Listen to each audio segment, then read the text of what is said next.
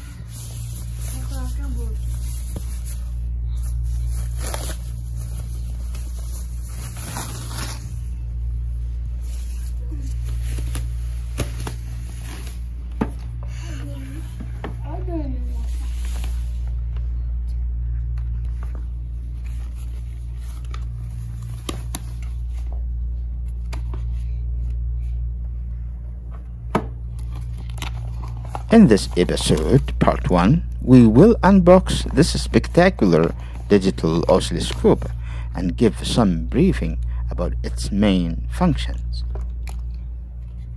In the second part, we will review in details how to use efficiently and get the maximum out of it.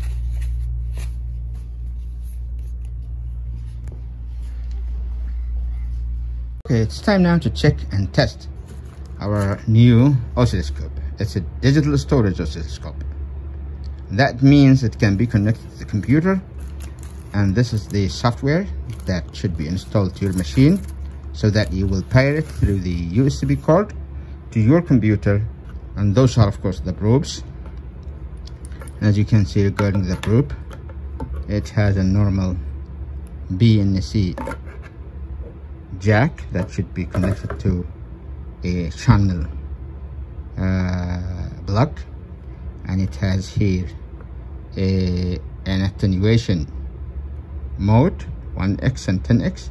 It's better to be left always in 10x unless you have a very reasonable and specific reason to change.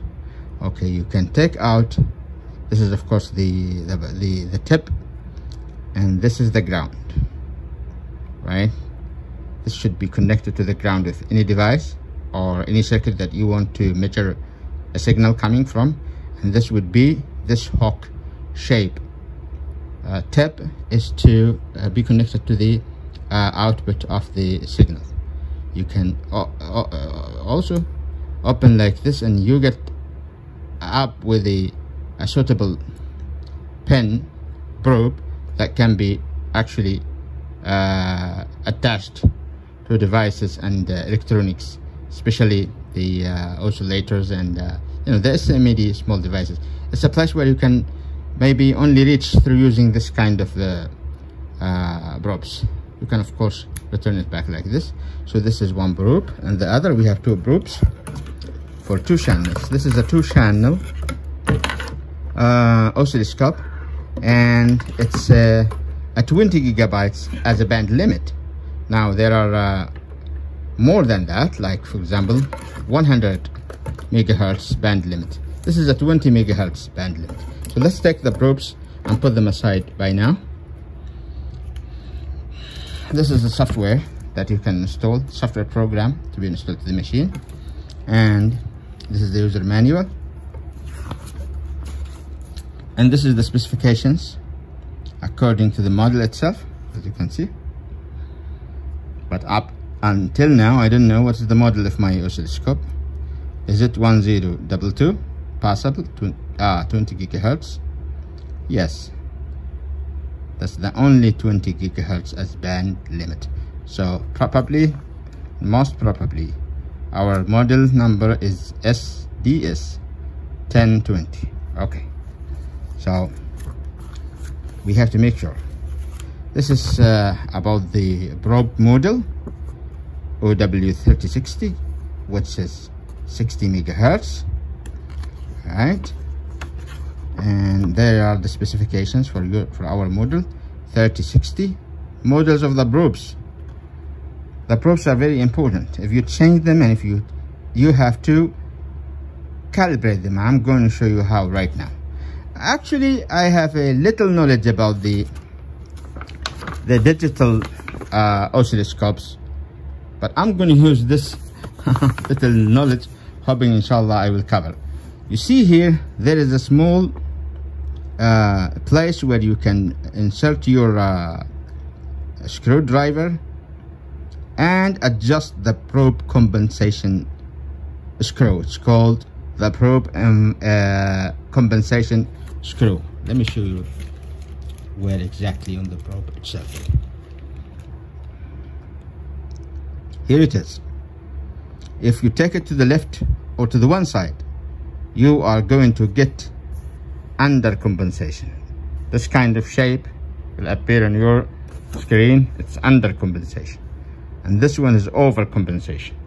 Now the suitable compensation would be like this: pure square wave shape. We will come to that later. So now here we have tips and covers with colors and an adjustable screwdriver.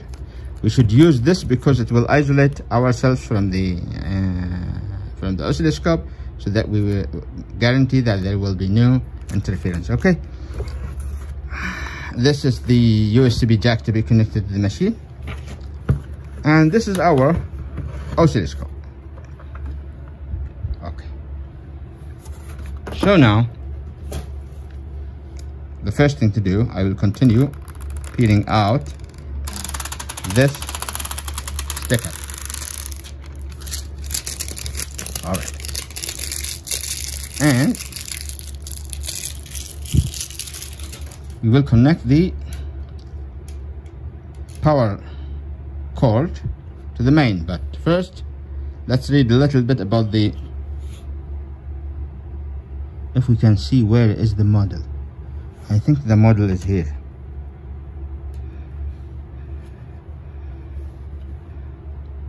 SDS1022 20. Yes, this is the model number. So this is the power cord. Let's connect it to the designated place. Let me make sure that it is already connected, because okay, I think it's already connected, right? And we'll take out the cover of this channel 1 probe. Channel 1 is yellow colored, so I'm going to use the yellow probe. We have yellow tip and a blue tip, which is channel 1 and channel 2. I'm going to use this yellow probe, and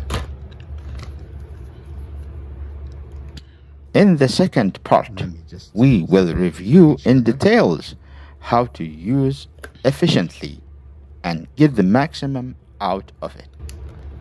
Okay, I don't know up until now, is it working or not? Is it damaged or okay? So we are going to check for all of this together. So the first thing now to do is to connect properly this BNC type plug.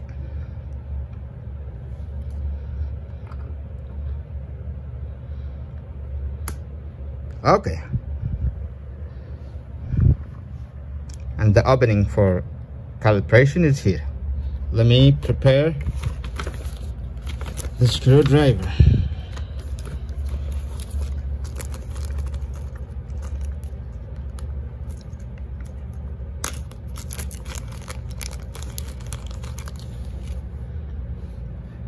Okay, right, I think we are ready right now. All right then we will come to this provided protruding here. This is an internal oscillator which produces a 5 volts square wave that actually has been built in to enable you to calibrate your compensation in your probe. So each time you change the probe, you have to calibrate it like that by putting the ground side to the ground side here, see, and this way we're going to put the tip, which is this one here, like this. Okay, it's going to be like that. But first, let us, it's already connected now to the power supply, right? It takes 17 seconds for booting. So let's start. 1, 2, 3. 1, 2, 3, 4. Well, that's 7 seconds, isn't it? It is not 17 seconds.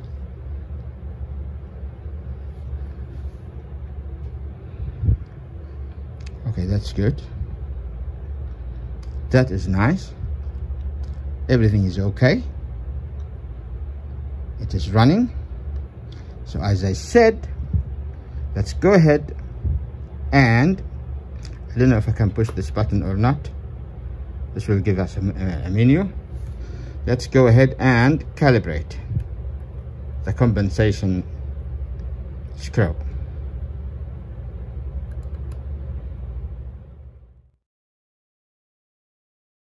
Now let's go to the utility button, and we go to the about button like that, and that will show us, my friends, the model number and the serial number and the version, like about on the help. So it's SDS1022.